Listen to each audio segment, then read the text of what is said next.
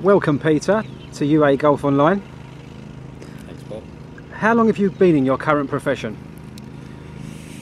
Started in 1991, so what's that, about 18 years? Where have you worked previously? I started at Cypress Lakes Golf and Country Club in the Hunter Valley in New South Wales. Was there for about 7 years doing apprenticeship and so on.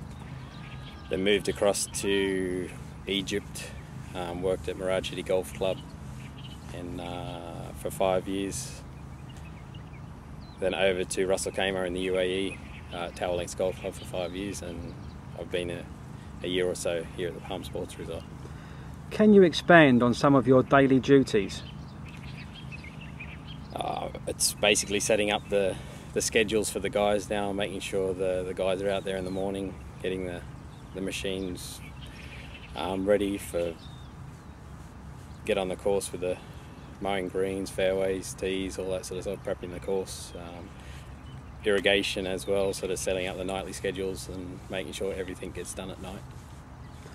What parts of your job do you enjoy the most? I guess once the course is prepared by all the guys, then you see the golfers actually out there and enjoying it. You get a few bad comments, but you get the good comments as well, so that's what you do it for, I guess. In the UAE, the summer weather must be challenging for you. How do you deal with that? You just have to hang on in the summer. It's brutally hot. Ain seems to be a bit different to the other Emirates, where you have to deal with the dry heat, whereas the other Emirates have the humidity. But yeah, it's basically just making sure the irrigation's there and you have the best system of irrigation at night. Okay, so what are your pet hates about golf course maintenance? I'm not sure it's golf course maintenance, but it's maybe golfers not repairing pitch marks on greens. Yeah, it's pretty annoying. So your work takes up most of your week. Are you on call at all for emergencies? Yeah, phone's on all the time, and anything happens, you've got to get in here and sort it out. In the summer is the obviously most crucial time.